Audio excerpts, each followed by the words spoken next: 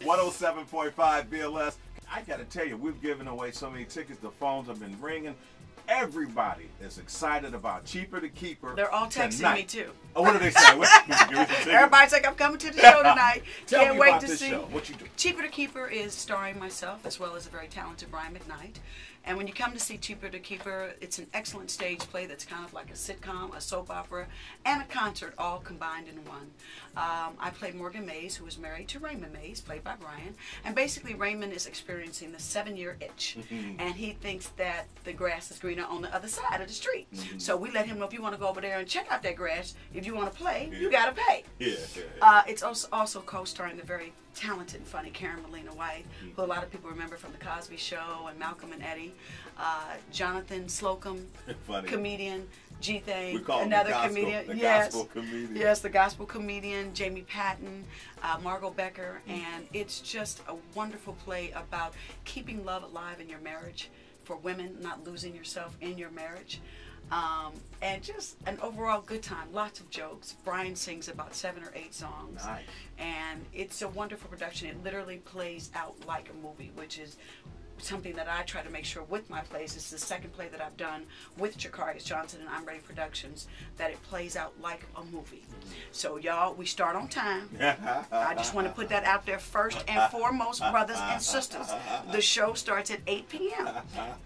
Not 8:20. Not 8:25. Not 8:30. So I need y'all to be here. We might give you a 5-minute grace, but overall, brothers and sisters, please try to be there at 8 o'clock, because we start on time, because we like to give you the entire show and not have to cut it out, because, see, Beacon Theater got rules and regulations.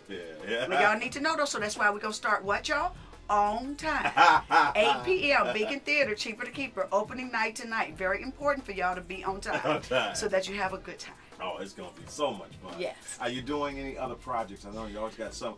I heard him teasing you about Dancing with the Stars in the play. Hey, which Dancing with the Stars led to beautiful things and led to Curb Your Enthusiasm, believe it or not. When I got kicked off, unfairly kicked off early. Just want to put that out there. It was unfair. I got robbed. Because you were doing your thing. I was dropping it like it's hot. I was in the top 3. Are you kidding? The 3 weeks in a row had the best dance a week before. Now, how does that happen? It was All of a sudden, unfair. My fans just left me. It was unfair. They ain't going to do Vivica like that. They ain't left me in When you 20 left the years. show, I left Why they the going to show. leave me in 3 weeks? When you left the show, I left. Did you turn the channel? I turned it on. Okay, Yes. done with them. But anyway, I mean, this season should be exciting. They got Wendy Williams on there, Little Romeo on there, Machio, the original Karate Kid. Those are about the only 3 I can remember. Kendra, the Playmate, is on there. But it should be exciting. It's a fun show. It's watched by 28 million viewers, and it led to other things. But besides that, being on there, I have my own wig line that's out. So all ladies, if you need some good hair, because I deal with only good hair, please go to VivicaFoxHair.com to check it out. I am the voice of Angel Dynamite every Monday night on the Cartoon Network on the new Scooby-Doo. I just shot a film with Robert Townsend, directed. How's Robert doing? Robert is fantastic. He's directing now.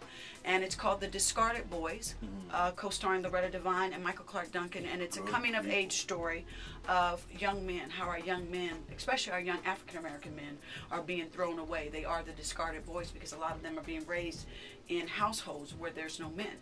So they're not taught to become young men, to be the leaders of their households. So that's a beautiful thing that's happening too. I did an episode of Melissa Loves Joey. And I loved you and Curb.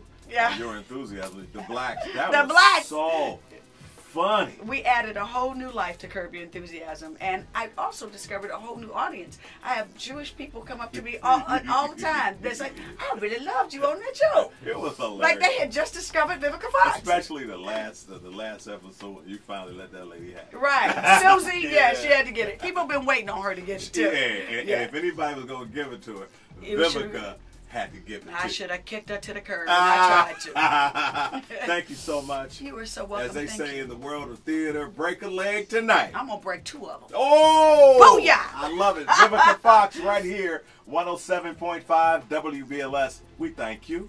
I thank you back. Appreciate the love, y'all.